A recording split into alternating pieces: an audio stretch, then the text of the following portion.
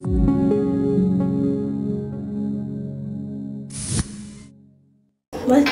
riding is pretty much really fun, which will give me my legs more stronger and more active. I'm really excited to tell you about the Exergame today.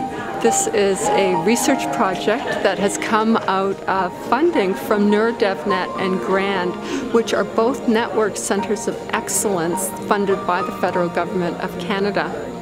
I'm a developmental pediatrician and a clinician researcher from Holland Bloorview, and what I bring to the research project is a knowledge about individuals with cerebral palsy.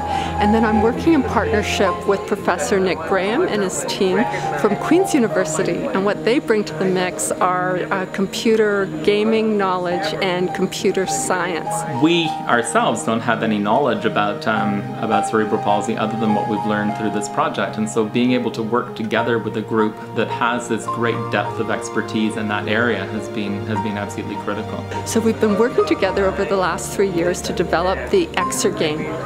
What we find with individuals with cerebral palsy is when they're teenagers, their body size really increases and their muscle strength doesn't increase as much. So they become less mobile and they spend more time in sedentary activities sitting around at home. That leads to poor physical fitness and a deterioration in their mobility skills, but also it leads to social isolation. So our idea, we developed a stationary bicycle that by pedaling the bicycle, it powers the computer game. We spent quite a bit of time refining the designs of the games, trying to find a way of making the games exciting and engaging and action-packed, and yet still something that children with cerebral palsy would be able to play. So you can see an avatar, and the more you pedal, the more power you have to play in the computer game. But we've made it even more fun than that. We can set up multiple bikes in multiple kids' homes who have cerebral palsy. They can go online in their Facebook, set up play dates, and play together. So in the computer game, you can see the other avatars of kids that are playing. What we've been interested in is trying to come up with games that have a vigorous form of activity. And so that's why we based the games around a cycling kind of activity. And we also felt that being able to play together with other people would be part of the motivation of being able to continue. We've gone one step further in that we've built live chat into the game so they can wear a headset and they can talk to the other kids that are playing.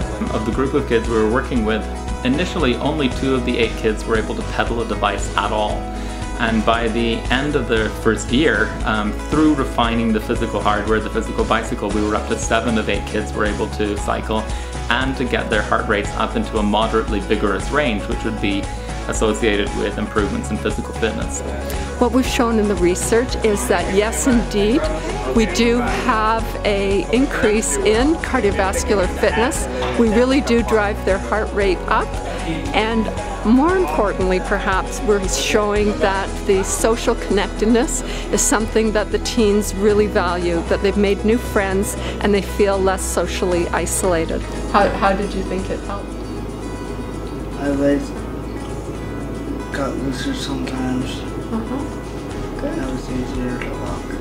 Our dream is to bring it forward and to bring this out into the real world so that it's not only kids who are involved in our research studies, but kids all over the world who can be cycling together, whether they have cerebral palsy, some other neurodevelopmental disorder, or just that you want to play and have some exercise. So stay tuned.